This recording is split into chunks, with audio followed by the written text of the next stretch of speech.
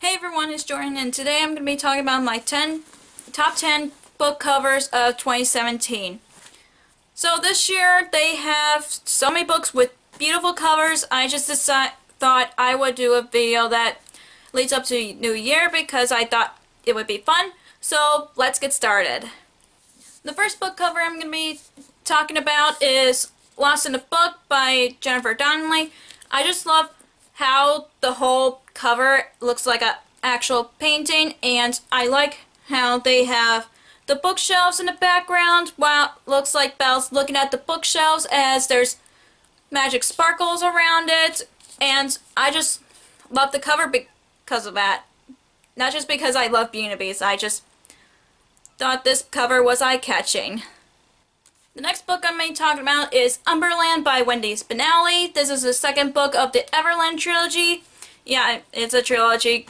I'm sad about it, but I have not read this book yet, but I just love how the cover gives you a clue on what retelling is, because obviously it looks like Alice is falling from the rabbit hole, and I just love how they have the blue all over it, like matching with the book cover of Everland, but except make it blue and match Alice's dress, like this book's version of Alice, if you know what I mean.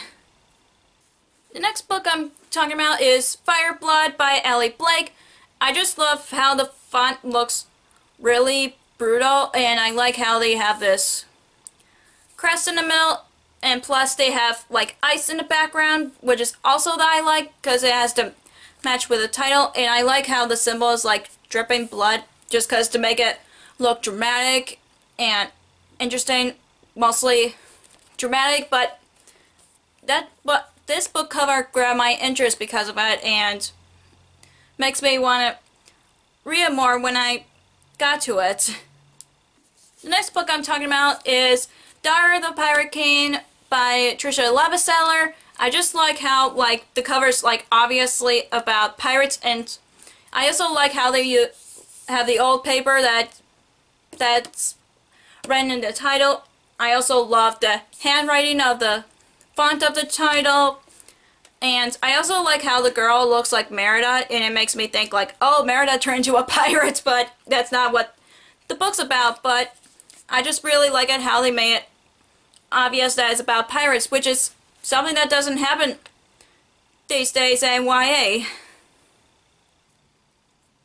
The next book I'm talking about is Long May She Reign by Renan Thomas. I just love how the cover's really beautiful to be first off, and I like how they use a flask and put a castle in it just so it looks like it's all sciencey.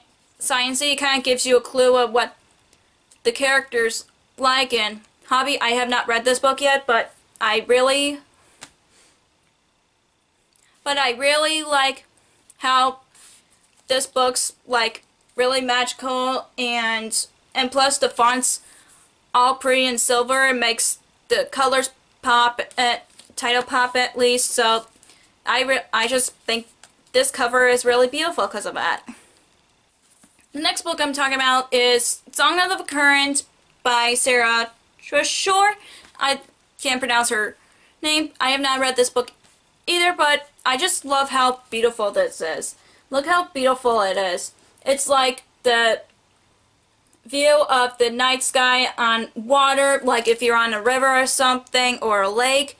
It's beautiful, and plus the font is all glittery and shiny, and that's what I like about it. Let me see if there's something interesting under the cover. Nope, nothing interesting under the cover, but I think this book's really beautiful, and I mean, I bought the book because of the cover, but I really want to read it because the cover is so beautiful.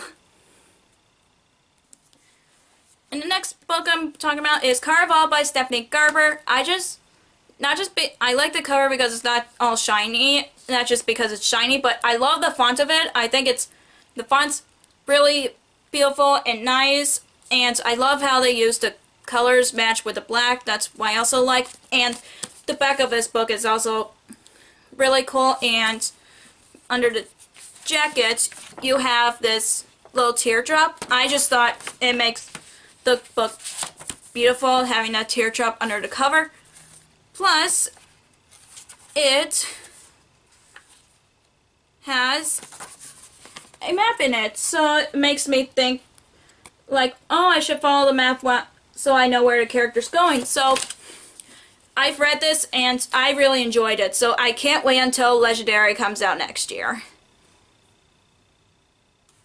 The next book I'm talking about is By Your Side by Kasie West. I just love how it kind of gives you a clue on what the story takes place. Like, this whole story takes place in the library, so you have a stack of books and desks in the background, and the couple looks like they're about to kiss, which is really cute. But I also love the font of this book. I just think it looks fun, and yeah, and I just love this book cover, and I can't wait to read it when I can. The last book I'm going to be talking about is The Afterlife of Holly Chase by Cynthia Hand. I like how the book kind of gives you a clue on which retelling it is, and it's all Christmassy. As you can see here, it has all the reds and everything that's usually say Christmas. Even the back, look at this. It's so beautiful, and there's nothing pretty under the jacket, but I wish they would put something that represents Christmas, but they haven't. But I just think this book's really beautiful because it's all Christmassy. Plus, I love how the symbols go along with the title, and it kind of also represents Christmas. That's why I also love about this cover. The last book I'm going to be talking about is, I actually don't own this book, and that is Wicked Like Wildfire by Lana Plog, I think.